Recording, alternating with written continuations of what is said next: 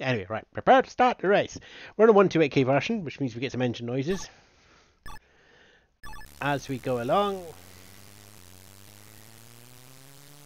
And it's really nice to be back to this one because unlike other Spectrum 3D driving games, it's like a lapped accelerator. I don't mean lapped as in you overtake cars that are going one lap less than you.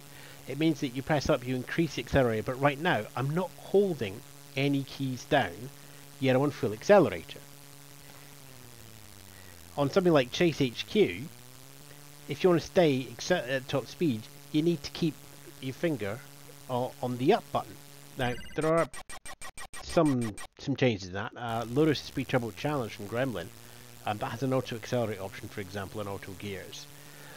But as I've been going back to some of the older Spectrum driving games, I'm finding that I'm realizing that, you know, that there was one game that actually got it right, that the controls fit perfectly, and it's WEC Le Mans.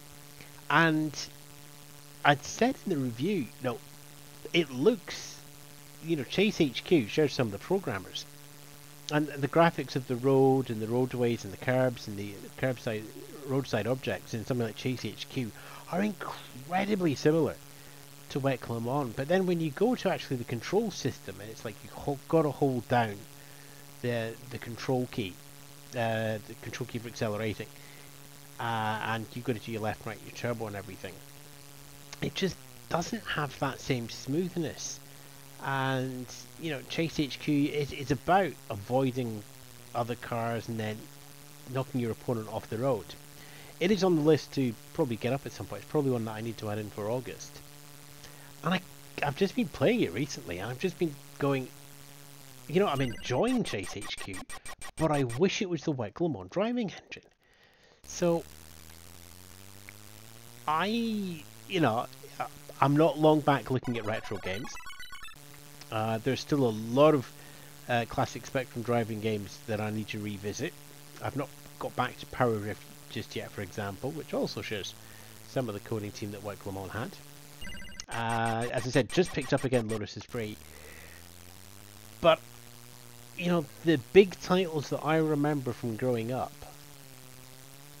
none of them have got the control system, the life like this, and this feels challenging that WEC Le Mans has. I'm still going to just leave a little bit of wiggle room out there, okay? Be aware of that. There's going to be some wiggle room, but I do think WEC Le Mans is the best control system on any Spectrum driving game out there. And if you want to question that, please feel free. Leave yourself a note in the comments and stuff. If you're in the chat, twitch.tv/unsvets, please do so. Look how close I am to... Really? Really? Less than one dot? What? Twitch.tv/unsvets and facebook.com/retrozxspectrum.